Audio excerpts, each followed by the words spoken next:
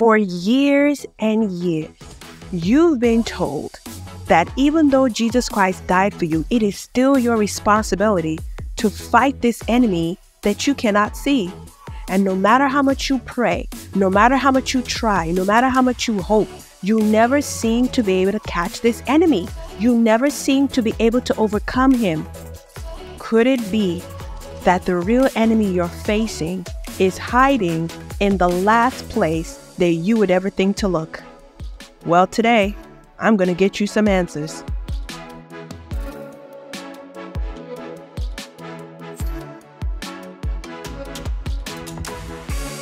Welcome to the Living Word Show podcast. I'll be your host and teacher, Shalakbia Shaba.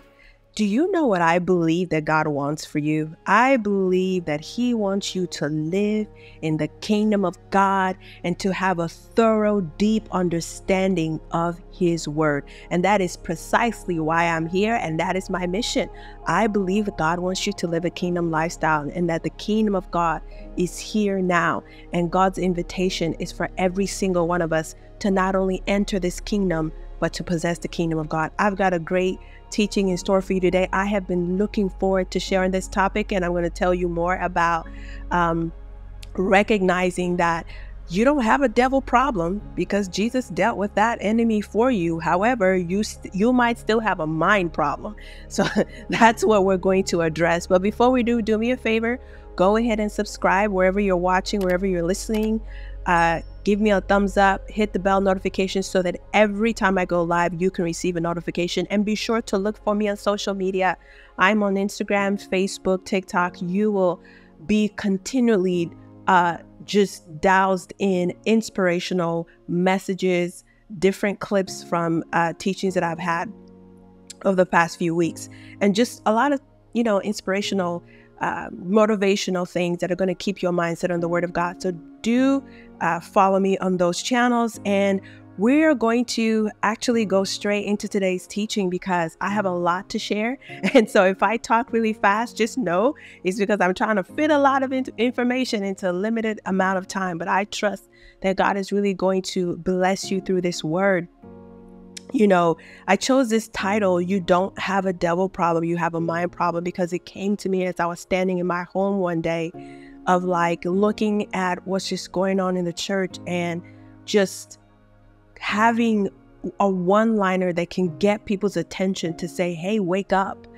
You're fighting the wrong battles. And if you don't wake up to the truth of God's word, you may find your whole life having been spent on something that wasn't even your fight to begin with, right? So why am I teaching on this today? Because number one, I believe it's true. After being a born-again believer for 22 years, avid student of the Word of God, having done different ministry schools, read different books, read the Bible cover to cover 3 times, I am on a hunt for truth. And based on all the evidence I've put together in Scripture, I realized this is what the Bible is saying. And I believe it's true. The second reason why I'm doing this is because I have seen how Christians, the church, our focus on fear, our focus on the devil has really incapacitated the church and has left so many believers living without the authority of the kingdom of God. So that's my passion. That's my reason for doing this. And as I was preparing for this teaching, I said to myself, and maybe I'm giving a spoiler, which I have a tendency to do this a lot. I give the conclusion of my message at the beginning. I can't help it because I'm like, let's just get to the good stuff, I mean, all of it is good stuff, but I want to state my conclusion at the beginning is that why would the Bible even bother to tell you to renew your mind if Satan is on the loose? Think about it logically with me. If there's a bad guy out there, I'm like, oh yeah, there's this bad guy and he's trying to get at you and he's trying to kill you. Oh, but by the way, don't forget to be transformed in your mind. Why would that even matter? Why even tell me to renew my mind if the devil is out here on the loose? But if the devil is truly defeated, like the Bible says he is, then it makes sense that you would need to transform your thinking so that you can participate in God's kingdom on earth. Amen, somebody. Well, that's my introduction, and that's my reasoning behind why I'm doing this. And I hope the title doesn't offend you. I'm not trying to offend. I'm not trying to accuse, but it is sort of a catchy way to get your attention to say, hey, wait a minute. Make sure that you are in the right battle and you understand who the true enemy is. Otherwise, you could spend your whole life going in circles and never arriving where God wanted you to arrive. Let's go to God in prayer. Father, you are amazing. You are wonderful. You are everything that we need.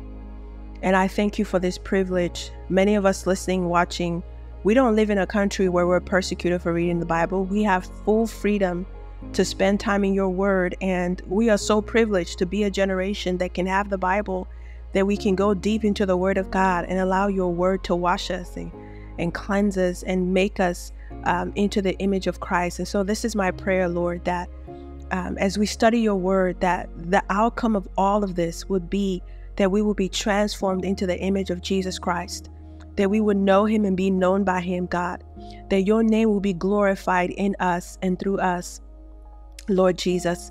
Holy Spirit, you are the comforter, you are the teacher, and I pray that you give to each and every person a spirit of revelation, a spirit of understanding, oh God, that we would hear what the Spirit of God has to say on our insides, and we will give you all the praise and all the adoration in the mighty name of Jesus.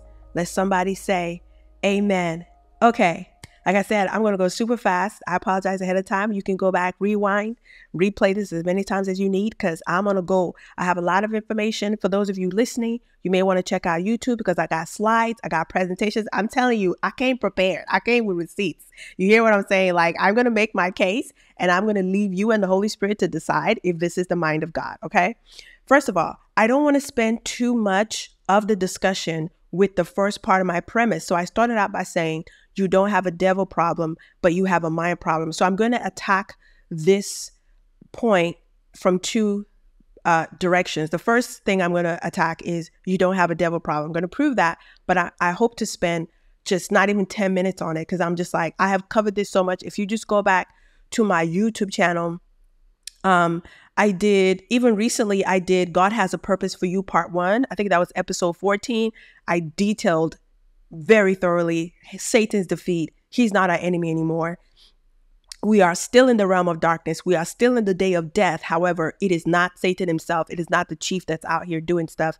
So I explained that. And also way back in 2021, I did another episode called You Are My Champion. And in that episode, literally step by step, I take you through the explanation of the devil's movements in the Bible throughout history and how Christ finally defeated him. So you can go back and watch that if you want a deeper explanation, because for some of you, this is the first time you've ever heard this. And can I say, I empathize with you because there was a moment where for me also, it was the first time hearing this truth that Satan is no longer our adversary because Christ defeated him and put him in the lake of fire. And it was a lot. And I was like, whoa, God, I want to believe this. It sounds awesome, but that is not what they have preached to me my whole life. But this is my response to you. Like, when you say people have preached this to you, did you ever go back and check it in the Bible? Did you ever go back and corroborate with the word of God? Or did you just assume that because somebody has a microphone, they know what they're talking about? That is not the case. Even friends of mine who are phenomenal Bible teachers, I check everything that they say. So in today's episode, I am going to cover on a very high level why I say Satan is no longer our adversary. He's no longer the fight that we have been called to in the New Testament, which is the period after the cross of Jesus Christ. I'm going to explain my position on that. There's some people who are still not going to believe me or agree with me. That's fine. Like I said, I'm here to lay out the truth as I understand it today. And if you feel like you can refute that, hey, let's have a discussion. But this is what I believe and I'm going to preach it. So number one, the devil's total defeat. Here's the first thing I want you to understand about Satan, the serpent, is that you don't need to ever fear Satan or his messengers. You don't need to ever fear them. Satan, according to Isaiah 54, was actually created by God. I know some of you are like, huh? Yes. Start reading your Bible. Start from Genesis. Start from John. Start from Isaiah. Start somewhere, but start reading the word of God because the word of God says, he says, Isaiah 54, verse 16, behold, I have created the smith that blows the coals in the fire and that brings forth an instrument for his work. And I have created the waster to destroy. This is God speaking. Verse 17, no weapon that is formed against you shall prosper, and every tongue that shall rise against you in judgment you shall condemn. This is the heritage of the servants of the Lord, and their righteousness is of me, says the Lord. Genesis 3 verse 1. Now the serpent was more subtle than any beast of the field which the Lord God had made. Satan was made amongst the beasts of the field, amongst the animal class. He's not even made among the man class or the angel class. He's made among the animal class. And the rest of verse 1 says, and he said unto the woman, yes, God has said, you shall not eat of every tree of the garden. Or he was asking her that question in Genesis 3 verse 1. So I'm just establishing to you that Satan is a created being. There's no reason for us to fear him. He's not even on par with God. God has no rival. God has no equal. He is God alone. That's why he kept on saying in the Bible, he says, there is none other besides me. There's no one like me. I alone am your rock. There is no other God besides me. Like, it's just the Almighty. It's God, you know? So God didn't create Satan to do us harm. Man was never meant to touch, let alone eat from the tree of the knowledge of good and evil. So when man disobeyed God and he ate from the tree of the knowledge of good and evil, that plunged us into darkness, which was the serpent's domain. Okay? But God never intended for us to have any problems with the serpent, because we were not, number one, he's a created being, and Adam was never given the choice to eat from the tree of knowledge of good and evil. He was given a commandment not to do that. And God made Adam to understand the consequences, but Adam still chose to disobey.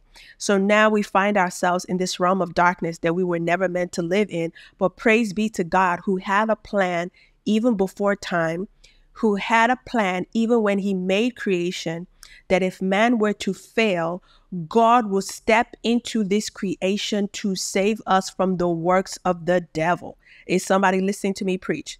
Now, this is one of the things I love about God, is that because the serpent deceived the woman, God decided to use a woman to bring about the serpent's judgment and punishment. Genesis 3:15 says this, and I will put enmity between you and the woman, between your seed and her seed. It shall bruise your head, and you shall bruise his heel. So we know from scripture, Galatians 4:4, that Christ is the seed of the woman, because he says it many times in Isaiah, and an angel shall bear a son. Not an angel, a virgin shall bear a son, a virgin shall bear a son. So throughout scripture, that was foreshadowed that I'm going to use a woman to bring forth my seed unto the earth. Now, going back to Genesis, after Adam's disobedience, you immediately see this serpent seed that had now entered into humanity, the consequences of that. First, you see Cain kill his brother Abel. Then after he killed Abel, Seth, which was the next seed that Adam and Eve received. The Bible says when Seth's seed line and Cain's seed line began to mix, giants were born in the land and wickedness increased. You can find that in Genesis 6,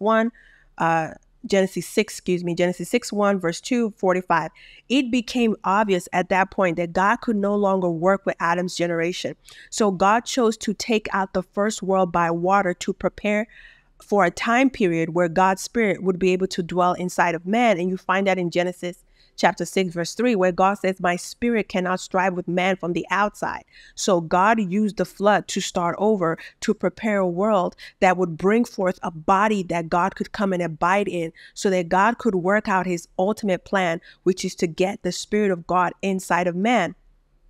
So this enmity between the woman and the serpent, you begin to see this battle for seed, this animosity, this contention between God trying to bring his seed onto the earth and Satan trying to bring his seed onto the earth. And you see it immediately with the Tower of Babel in Genesis 11, verses 67. Satan immediately tried to thwart God's purpose by uniting man for his evil plans by building the Tower of Babel. God stopped that plan by dividing their languages. But Satan wasn't done trying. He was going to keep going. And so The same way God was working to bring his body onto the earth, Satan kept trying. And in Daniel chapter 2, Daniel interpreted Nebuchadnezzar's dream as 4 empires. Remember that dream Nebuchadnezzar had? He couldn't find anyone to interpret it. Daniel went and prayed. God gave him the interpretation. And the interpretation came back as 4 empires, 4 kingdoms that would rule the whole known world, starting with Babylon, because he told Nebuchadnezzar, you, Nebuchadnezzar, you, O king, are the head of gold. So this body that had a head and the neck and the chest, the waist and the loins, and then the legs and the feet, it was 4 different parts to this image, to this body. And it turned out to be 4 kingdoms in history that would rule the whole known world. So these kingdoms were in the form of a body. I want you to think about that with me. Why didn't Nebuchadnezzar dream of something that was in the shape of a dog or in the shape of a cat or in the shape of a tree? No, he had a dream about a body. This is spiritual language, guys. He had a dream of an image that was in the shape of a body, because those 4 kingdoms turned out to be the body that Satan would work through to do battle against the Christ. You find that in Psalm chapter 2, verses 1 and 2. It says, why do the heathen rage and the people imagine a vain thing? The kings of the earth set themselves, and the rulers take counsel together against the Lord and against his anointed. So Satan worked through that image, Babylon, Medo-Persia, Greece, and then finally Rome. And he empowered that beast. He empowered that body to do war against the Christ. And then, if that wasn't bad enough, Satan infiltrated the system of the law.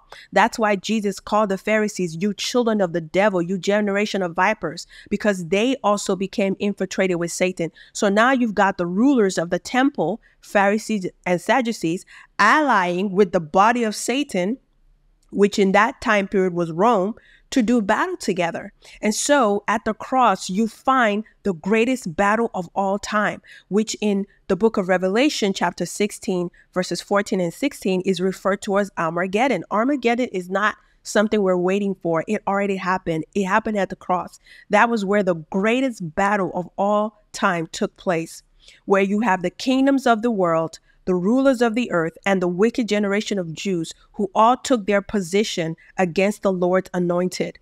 However, when they slayed the lamb, they thought they had won, when in fact, it was the greatest victory for creation. What seemed like the worst day of defeat turned out to be for our greatest victory. Jesus on that cross became the final sacrifice for our sins. He dealt with our sins, he abolished death, and he brought a close to the law of Moses. You can find that in 2 Timothy 1 verse 10 and Romans 10 verse 4. I know I'm going really fast. I'm doing that on purpose because I want to get to the important stuff, which is the stuff on your mind, because trust me, it's really juicy. But I still need to prove my claim that you don't have a devil problem. Christ dealt with the devil. Okay, moving on. The judgment of the law world and Satan's end. So what happened is that a few years after Jesus' crucifixion, Rome began to invade and destroy Israel, Judea. And this was the due punishment that they brought upon themselves, because when Pontius Pilate wanted to release Jesus, they said, no, don't release him, kill him, and let his blood come upon us and upon our children. So they literally called for the judgment of Jesus' blood to come upon them. Now, Satan and the system that represents the kingdoms of the earth, Revelation 20 says, both Satan, which was the dragon, the beast, the system of the kingdoms of the earth, and the false prophet, the law system that God infiltrated with Satan's seed, were all thrown into the eternal furnace, which is described as the lake of fire, Revelation 20, verse 10. And also, we understand that when that event took place, when God finally took the dragon, the beast, and the false prophet and put them in the lake of fire, that is when the temple in heaven, the kingdom, was finally open on earth. And that is when the church was officially born, is after all of that judgment of the law world was taken care of. All of the judgment of the wicked generation of Jews was removed out of the way. All of the system of the kingdoms of the earth were removed out of the way. Till today, if you go to Rome, there is nothing left. It is ruins. Rome as an empire is gone. Babylon is gone. Satan gone. The law of Moses animal sacrifice system gone. All that's left is the kingdom of God on earth, but the earth is still trapped in darkness, okay? Hebrews 9 verse 8 in Amplified says this: by this, the Holy Spirit points out that the way into the true Holy of Holies is not yet thrown open, as long as the outer portion of the tabernacle remains a recognized institution and is still standing. So that verse is telling me that as long as that first tabernacle of Moses was still a recognized institution, the true way into the kingdom could not have been open for you and me. So all of that stuff the book of Revelation talks about, the seals, the trumpets, the vials, had to be poured out, and the temple burned down, and the animal sacrifice system removed out of the way, so that you and I could finally enter the kingdom. Okay. There is a method to God's purposes. There is a method to his plan. Everything he does for a purpose. We have to understand his purpose. So in short, the only thing you and I are left with are what? Governments and demons. But it's not Satan himself. Ephesians chapter 6 verse 12, for we wrestle not against flesh and blood, but against principalities. I've described that word before. Principality means a municipality. A municipality is a ruler, a government, in short. Against powers, against the rulers of the darkness of this world, against spiritual wickedness in high places. What is that? Demons. So all we are left with is governments, corrupt governments, and demons. Okay? Now, when it comes to demons or the darkness, they can actually do you no harm except this: they can deceive you by influencing your mind with dark thoughts, which in scripture are also known as strongholds. So the only weapon that darkness has now is deception and strongholds. And all of that has to do with your mind. I'll get back to my teaching in just a minute. I'd like to tell you about 2 resources from my ministry that I'm sure will really bless you. The first one is my book, A Life in the Spirit, a simple guide to living a supernatural lifestyle. If you would like to take your spiritual journey to the next level and really explore what it means to live a supernatural kingdom lifestyle, then this book is for you. It's available now on Amazon.com. The second one is my online Bible course, Understanding the Bible. If you're looking for a fresh perspective to understand the Bible from Genesis to Revelation, then this course is for you. Your faith and confidence in God's goodness will grow. The course is available now at livingword.thinkific.com. And now let's get back to the teaching. Is somebody still with me? Okay, I want to show you something really quickly.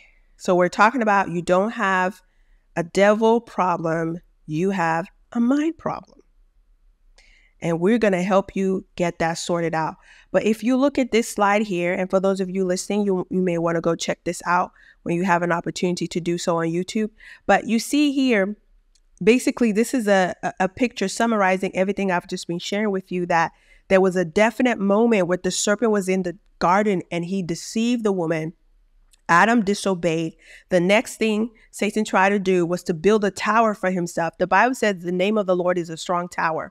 So Satan was actually a copycat, because everything God wanted to do, Satan tried to do it too. So the name of the Lord is a strong tower, but Satan wanted to build a tower for his name through the Tower of Babel, but God totally squashed that. And this is a fun fact, but on the day of Pentecost, God unites the languages again by giving them the Holy Spirit and the gift of speaking in unknown tongues. And everybody began to hear the church speak in their languages. The languages are only united in the Spirit of God. But anyways, that's just a fun fact. Going back to this battle of everything Satan tried, then you see how they were sent into Babylon. Daniel received that interpretation like, hey, Satan's going to try and build this body for himself to work. But guess what? The stone that was cut loose without hands, which is Jesus Christ, is going to smote the image on its feet and totally demolish the image. So God is even saying, no matter what Satan tries, I'm going to counter it and I'm going to win. Okay. And then there was a 3.5-year period of Jesus's ministry where Satan could not work on the earth. And the book of Revelation in chapter 20, verse 3 says that's when Satan was bound. He was bound for 1,000 years. 1,000 years does not mean millennium. It means a perfect period of time.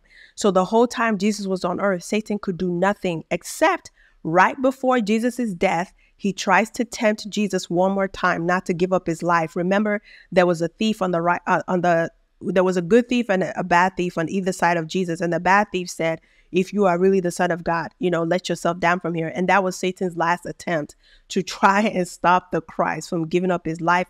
But he failed. They killed the lamb. When they killed the lamb, the lion roared, and everything that God had promised since the beginning was fulfilled. Jesus Christ absolutely took care of Satan, defeated him. And Satan did have a 40-year period after the cross that he roared like a lion. But like I just explained to you, that 40-year period was a time of terrible tribulation for the church. And it was also a time period where, ironically, the Romans that the Jewish people allied with turned around on them.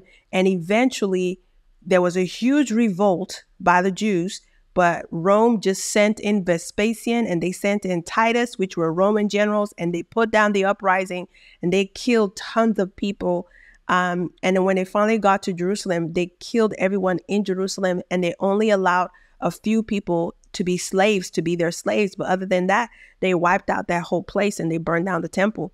And Revelation 20 verse 10 says, it was after that the dragon, which was Satan, the beast, and the false prophet were thrown into the lake of fire. Okay, that was like, the quickest, fastest crash course that I could give anyone to explain what I have said so many times, is that Christ defeated the serpent for you. He came to destroy the works of the devil. Hebrews chapter 2 says that he tasted death for you, and through his death, he destroyed the one who had the power of death, which was the devil. You are not fighting the devil. You don't have to be afraid of him. You are no match for him anyway. That's why Jesus Christ came, to take him on for you. You couldn't take on Satan. Do you get what I'm saying? So here in the New Testament, our battle has shifted from the cross to, can you guess, our minds.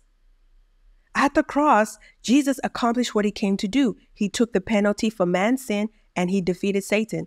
John 19 verse 30, Jesus cried out, "It is finished." 1 John 3 verse 8, for this reason the Son of God was manifested, to destroy the works of the devil. So Jesus cleansed us by his blood so that we could receive the indwelling Spirit. However, there is a however, our minds still need to be renewed. And you can find that in Hebrews 10 verse 22 and Ephesians 4:23. So here, now we're going to get to the stuff I really wanted to get to. I mean, all of that was important and all of that was good, but I was just like, I want to spend most of my time helping people understand that, the battle is in your mind, and to actually leave you with concrete wisdom, concrete tools, concrete disciplines on how to get a hold of this thing. Okay. So 1 Corinthians chapter 2 is where I want to start, because 1 Corinthians 2 reveals to us the mind of Christ. What exactly is the mind of Christ? How do we receive the mind of Christ? We don't want to hold on to our unrenewed minds. We want to have the mind of Christ. And I'm going to start from verse 9, which says, "But as it is written, eye has not seen nor ear heard, neither have entered into the heart of man the things which God has prepared for them that love him. But God has revealed them unto us by his Spirit. For the Spirit searches all things, yes, the deep things of God. For what man knows the things of a man, save the spirit of man which is in him? Even so, the things of God knows no man, but the Spirit of God. Now we have received not the spirit of the world, but the Spirit which is of God, that we might know the things that are freely given to us of God. Which things also we speak, not in the words which man's wisdom teaches, but which the Holy Ghost teaches, comparing spiritual things with spiritual. But the natural man receives not the things of the Spirit of God, for they are foolishness unto him, neither can he know them, because they are spiritually discerned. But he that is spiritual judges all things, yet he himself is judged by no man. For who has known the mind of the Lord, that he may instruct him? But we have the mind of Christ." Why did I read that whole passage? What am I trying to show you? That the Spirit of God in you is the only one who knows the deep things of God, who can reveal to you the deep things of God. And so hence, the mind of Christ is the Spirit of God. The Spirit of God is the mind of Christ. And guess what? This Spirit is on your inside. So what is Christ's mind? What does Christ's mind looks like? Christ's mind looks like healing, glory, faith, power, hope, love, the purposes of God. That's the mind of Christ. But outside of that, what do you find? Darkness. What's in darkness? Shame, fear, demons, dark thoughts, doubts. We want to make sure that we are abiding in the Spirit, abiding in the mind of Christ. So as I was digging into this and studying it and really mulling it over, I wondered, I said, I have been able to witness people that have been in revival settings. They've been in revival services. They've attended wonderful revival churches. But at the end of the day, they just came out either doing a lifestyle of sin, or some of them even worse sin than they went into. And I thought to myself, God, what's going on here? Like, how can people be in your presence, be in a revival, rolling around on the floor, having a wonderful time in the Holy Spirit, and then get up and say, oh, by the way, I'm still going to go back to sinning? I was like, and I just want to make a distinction that there's a difference between a Christian who sins and confesses it and repents versus a person who is hardened in their heart and is living a lifestyle of sin. I really do think that there should be a distinction there. I'm talking about people who are hardened in their hearts and are living settled in their lifestyle of sin. And I'm not able to reconcile these things. And so this is what I will tell you I think happens. I can't prove it. It's what I believe, okay? I believe that revival is necessary, and it's a great gift to the church. However, revival only jolts the chains in a person's mind by flooding you with emotions of love and light, where you feel the love of God, you feel the presence of God, you sense that God loves you, you feel his presence. It's wonderful. But that only breaks up the chains of wrong thinking that darkness has set up in your mind over a period of time. So those experiences by themselves do not necessarily renew or transform your mind. So that's exactly why some Christians can come out of a revival setting and go straight back to a lifestyle of sin, or go straight back to their worldly life. Okay? It's because we need to understand that there is an intentional, deliberate, focused renewing of the mind that has to take place in addition to the revival, the presence of God, the manifestations of the Holy Spirit. Is somebody following what I'm saying? So, renewing your mind, the believer who reads the Bible, studies the Word of God for understanding, encounters God through the Word, and meditates the Word will have an enlightened mind with light and wisdom and understanding. I have to say that one more time. So we've contrasted this against, there's a person in the presence of God, but not really engaging his or her mind in studying the Word and being changed by the Word of God, versus a believer who reads the Bible, studies the Word for understanding, encounters God through the Word, and meditates the Word, will have an enlightened mind with light and wisdom and understanding. This is not a babe in Christ or a child of God. This believer is a son of God, meaning mature. Okay? And such a person is readily able to discern between good and evil, and will not fall for the same sly deception and traps that darkness set for Adam and Eve in the beginning. They're not going to fall for those traps. Hebrews 5 verse 13 and 14 say this: for everyone that uses milk is unskilled in the word of righteousness, for he is a babe. But the strong meat belongs to them that are of full age, even those who by reason of use have their senses exercised to discern both good and evil. Come on, somebody.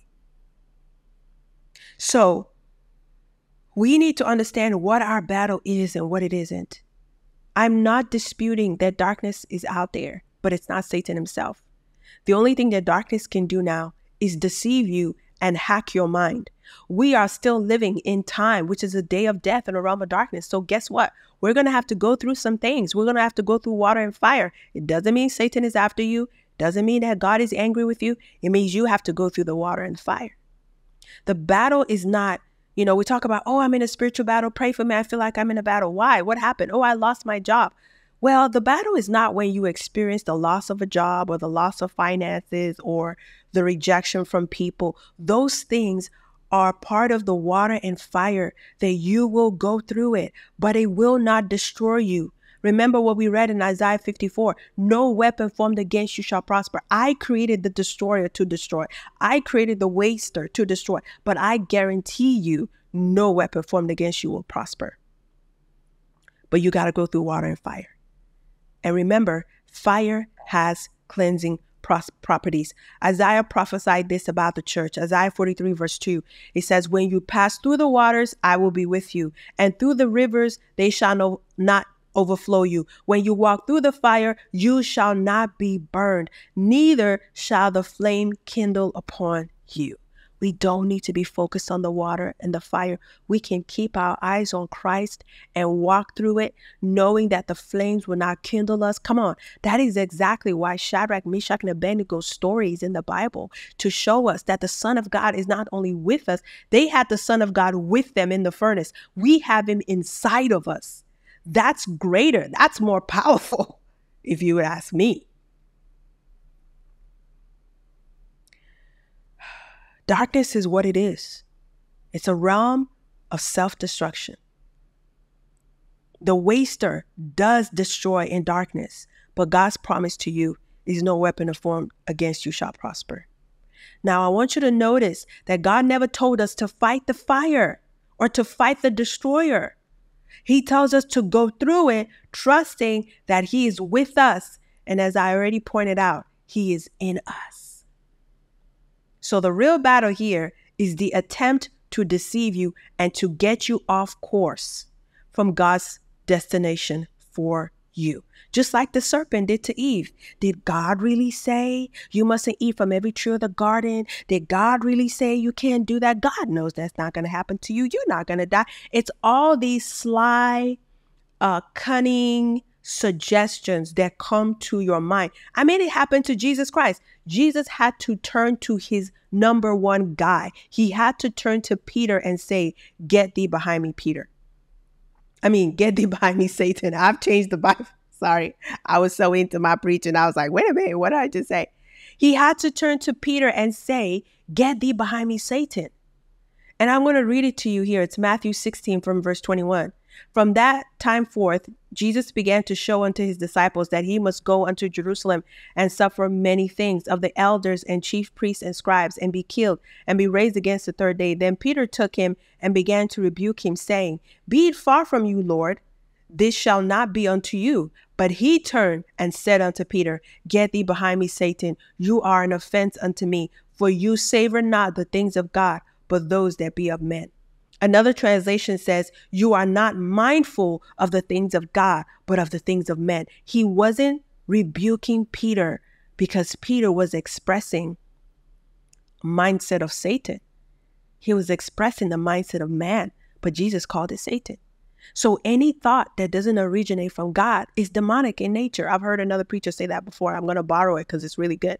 Any thought that doesn't originate from God is demonic. He didn't say, get thee behind me, Satan, because you are mindful of the things of Satan. No, get thee behind me, Satan, because you're not mindful of the things of God. You are mindful of the things of man. You don't have the mind of Christ. You have the mind of man, which is already overtaken by darkness.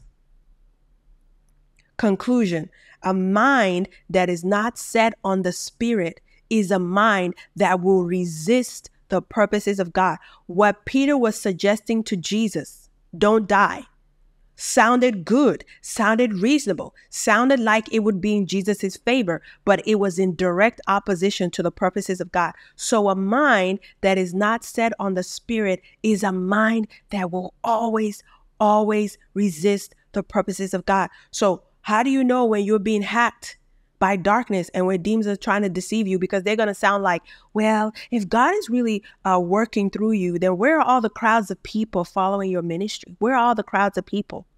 Why don't you have more followers? If God is really with you, why didn't you get healing in your body from that thing? This is how they come, guys. They're not going to put on a black suit and say, hi, I'm a demon. I've come to deceive you. No, they come with thoughts, suggestions, accusations. For most of you listening to me, darkness is unable to tempt you to be an alcoholic, to be a promiscuous person, to be a criminal. So guess what they try instead? They try to get you offended at God, offended at someone else, just to make you stumble and get you off of the path to the purpose that the Lord has for you. This is why Paul learned to do something very important. He said, herein do I exercise myself. Acts 24:16. Herein do I exercise myself to have always a conscience void of offense toward God and toward man. Whew.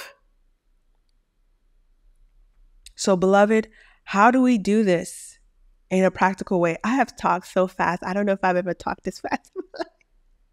I'm trying to pack it all in there. I hope you're still hanging with me. I hope you're enjoying it. But here's what we have to do. We have to take the thoughts captive. Listen, I heard a preacher say one time, you cannot stop a thought from coming to you, but by goodness, you can stop that thought from building a nest in your head. You don't have to let that thing build a whole suburb in your head. It's got houses. What started as a simple suggestion, because you don't take it captive, it builds a whole community block in your mind. You don't have to let thoughts do that. 2 Corinthians 10, verse 3. For though we walk in the flesh, we do not war after the flesh. For the weapons of our warfare are not carnal, but mighty through God to the pulling down of strongholds, casting down imaginations and every high thing that exalts itself against the knowledge of God, and bringing into captivity every thought to the obedience of Christ. Every thought. You need to source your thoughts. You need to investigate your thoughts. You need to scrutinize every thought. Where does this thought come from? Is this coming from God? Is this coming from my emotions? Is this coming from the environment I'm in? Because sometimes you're minding your business, you wander into a new neighborhood or a new city you've never been in, and there's something evil that is prevalent in that atmosphere, and that thought tries to come upon you. It could be a thought of violence, a thought of anger, a thought of lust, and you're like, oh, I wasn't struggling with this. Why do I feel this all of a sudden? You're just picking up what's going on in the atmosphere. That's not coming from you. You don't need to allow that to take up residence in you. Hello, somebody. So 2 Corinthians chapter 10, which we just read, helps us to recognize that we have been given weapons to pull down these strongholds in our minds. Not only pull them down, but build an edifice in our minds where the word, the spirit, can dwell and abide continually. Romans 10, verse 6 to 8. But the righteousness which is of faith speaks on this wise. Say not in your heart, who shall ascend into heaven, that is to bring Christ down from above, or who shall descend into the deep, that is to bring Christ up from the dead. But what saith it? The word is near you, even in your mouth and in your heart. That is the word of faith which we preach. Paul is reminding you that it is not your job to bring Christ down from above or to raise him from the dead. God already did that part. You're to recognize that the word of God is in your heart and your mind. Now, this is important that he says the word is in your heart and in your mouth, because you can only speak that which was first a thought in your mind. So Paul is saying this word is in your heart and in your mouth. How does it get into my mouth? It first has to be in my mind. So I have to meditate the word. You have to meditate the word. And here's another important key and this is so crucial, guys. If I don't give you anything else, if you don't do anything else and you just start doing this one thing I'm about to tell you, your whole walk with God will be transformed. And this is what I'm going to tell you. You must listen to what the Spirit of God says inside of you. That is the first key. And he's speaking in your conscience all the time. People are like, I'm just struggling to hear God. Are you listening to your conscience? God speaks to you through your conscience. So when you fully step into Christ, and we've talked about that at length on this podcast, what it means to be in Christ, what it means to be in him, what it means to abide in him, what it means to get out of your mind and into the spirit, in him, in Christ. Oh my gosh, I have described it from so many different angles. Please go back and listen to the previous podcast episodes. I have talked about that at length. When we fully step into him, we will experience the same oneness with the Father that Christ enjoys. So we have to get beyond this place of just reading the Bible stories. We have to truly extract the Spirit of God on the pages. You have to open your heart to what the Spirit of God is saying. And guess what? The Lord is that Spirit. So if you say you love the Lord, you have to love the Spirit. The Lord is that Spirit. 2 Corinthians 3:17. The Spirit of God, he is the comforter, the helper, the teacher who dwells inside of us. We are living in a time where there are two realms coexisting at the same time. We've got light and we've got darkness. We've got the above realm, we've got the beneath realm. You can have darkness in your mind and be on the outside of the kingdom, or you can renew your mind, have light in your mind, and step into the kingdom. And there's even a greater promise than that. What? To possess the kingdom, you actually have to allow the Spirit in the Word to transform your mind and change your character. That, my friends, is possessing the kingdom of God fully right here on earth. This is good stuff, if I may say so.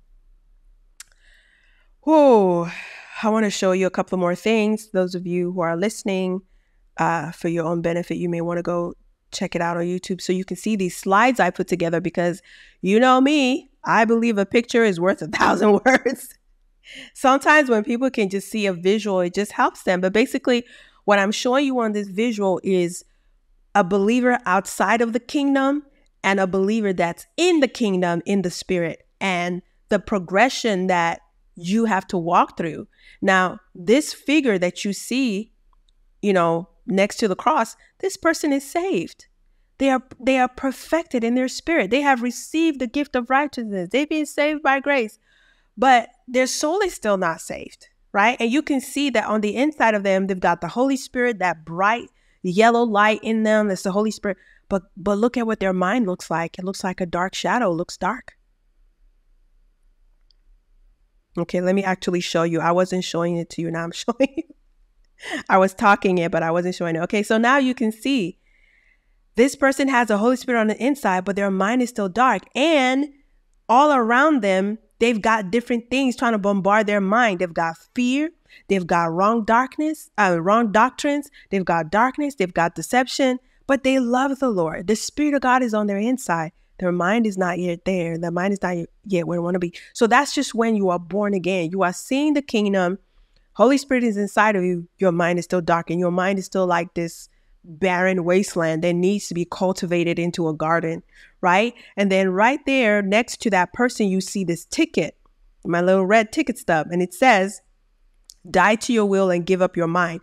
This is how you're going to enter the kingdom. And I get that from John chapter 3, where Jesus said, if you want to see the kingdom, you have to be born again. If you want to enter the kingdom, you have to be born of water and spirit. Spirit resembles fire. Fire means a burnt offering, a living sacrifice. You die to your will. So when you enter the kingdom, now this is the place that was prepared for us. Jesus talks about it in John chapter 14. Moses talks about it in Psalm 91. It says, it's a secret place of the Most High. No evil will befall you. Angels will bear you up in their hands. It's a place of no tears. He wipes away every tear. It's a place of no sorrow. This is a realm in the spirit on earth. And you must understand that the earth is still trapped in darkness. So it's a realm of light and darkness happening at the same time. But you can still abide in the spiritual realm of God while on earth. Now, I want you to notice that the next guy, he's got a renewed mind now. He's entered the kingdom. He's like, oh yeah, my mind is full of light. My mind is renewed. The Holy Ghost is inside of me, and me and the Holy Spirit, we are just flowing. Like God is showing me stuff he wants me to do, and I'm being obedient to him. And the Holy Spirit is showing me stuff he wants me to stop, and I'm just stopping everything he tells me to stop. Like this person is meditating the word, renewing the word. It's like, whoo, they are on cloud heavenly. Everybody that sees them is just like, you're just on another level. I'm like, yeah, I'm just experiencing like, oh, God's realm, and the spirit is just like, oh, it's awesome. But that's because they've done the work of renewing their minds, okay? And the last figure that I have on here called possess the kingdom, this is not an individual. That's why I made him bigger, because this represents the entire body of Christ, right? When we all as a body enter the kingdom and we start to grow, Ephesians 4:13 says, we will arrive at the stature of Christ's fullness. Whoo, come on. When we arrive at the stature of Christ's fullness, that's when God's mind fully becomes our mind. And we arrive at the measure of the stature, the fullness of Christ, total Christ likeness, total image of Christ as the body of Christ. That's when we're going to possess the kingdom of God. Okay. And the whole time you can see the devil just being tormented in the lake of fire. He's just down there burning. He can't do anything to you. Okay. So again, I'm just trying to visually show people, because I think like if you could see it visually, you would understand it more. And 1 Peter 2 verse 9, he says this, but you are a chosen generation, a royal priesthood, a holy nation, a peculiar people, that you should show forth the praises of God, who has called you out of darkness into his marvelous light. And in this beautiful picture I put together, I show you earth in the background, and I show you these two realms. One is called darkness. The other one is called light. Okay.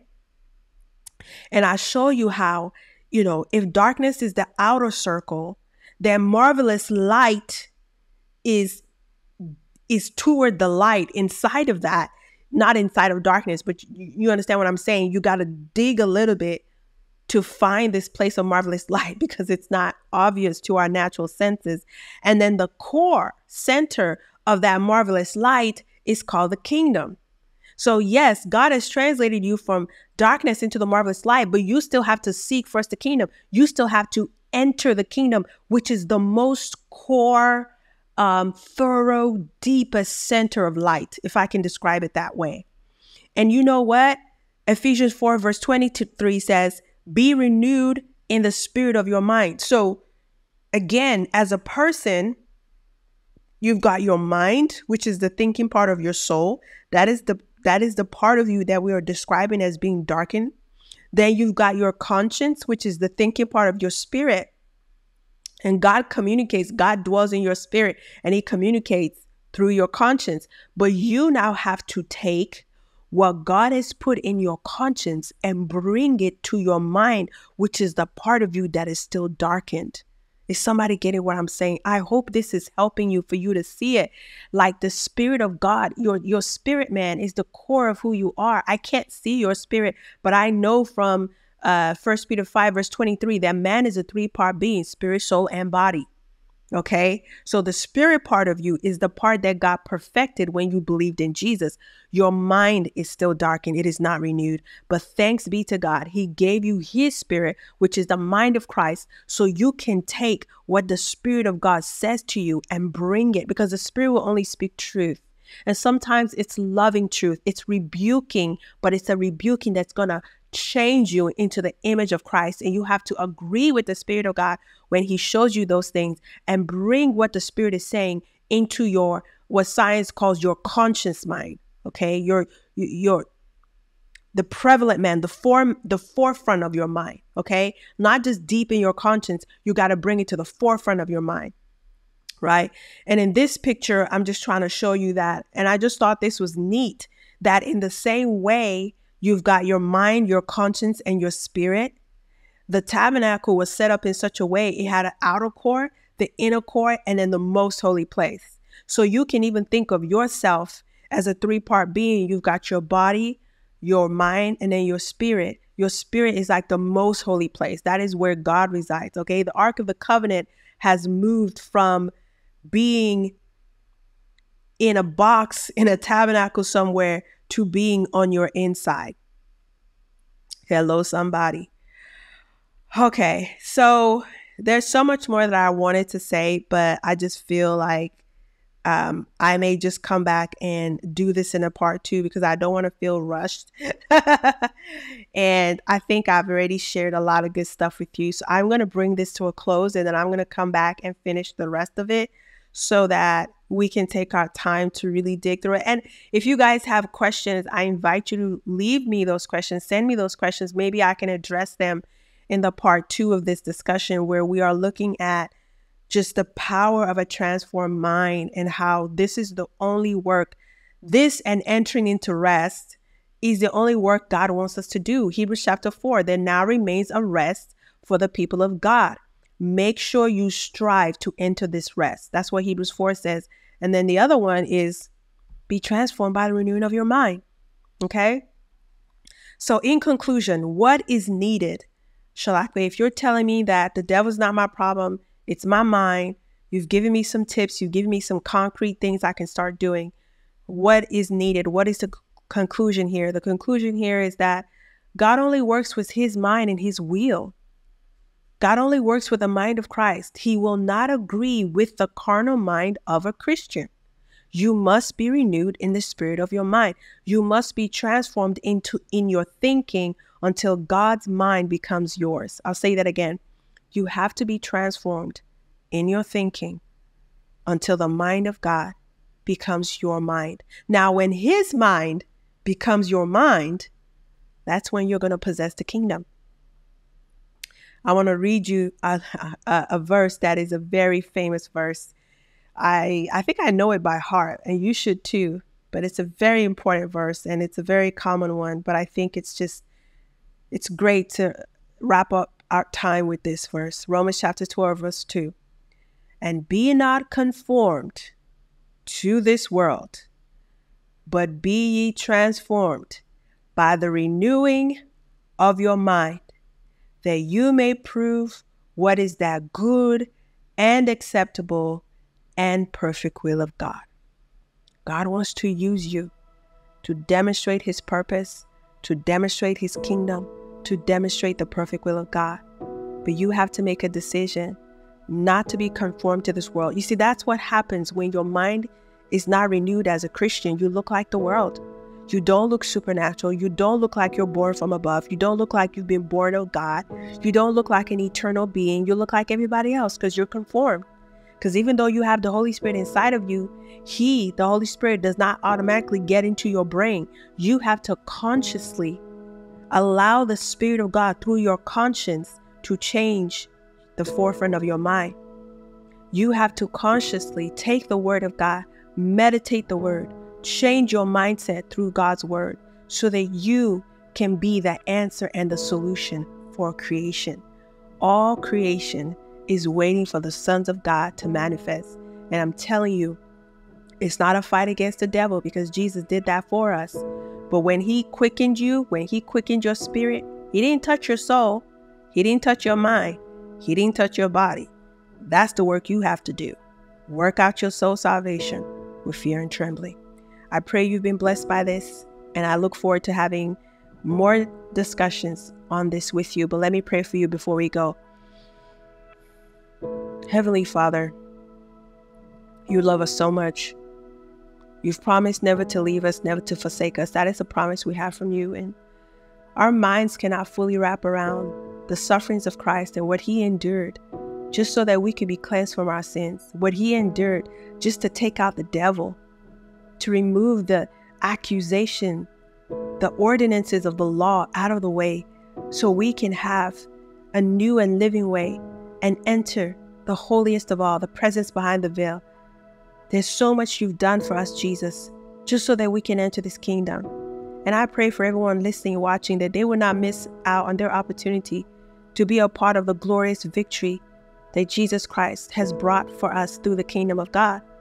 I pray, Lord, that you give us teachable hearts, humble hearts, that we hear what the Spirit of God is saying through this word and give us the grace to step into all that you've called us to be. I know, God, that you have a plan for the church. I know you have a plan for this precious person listening. And I just pray you would stir them up to say, today's the day. I'm going to get my mind in order. I'm going to clean up this mental junk closet I've got going on in my head. And I'm going to allow the Holy Spirit, the word of God, to rule in my head. May it be so, Father. I give you praise in Jesus' name. Amen. God bless you. I'll see you next time. Bye-bye. I hope you enjoy this week's teaching. Listen, there was a lot that I unpacked there, so feel free to listen to it again and spend some time going over the Bible verses. God wants us to understand His Word, and I believe as you grow in understanding the Word more and more, and as you live it out, you're going to impact the world around you. I'm your host and teacher, Shalakwe Oshaba, and I'll see you next time on the Living Word Show. God bless.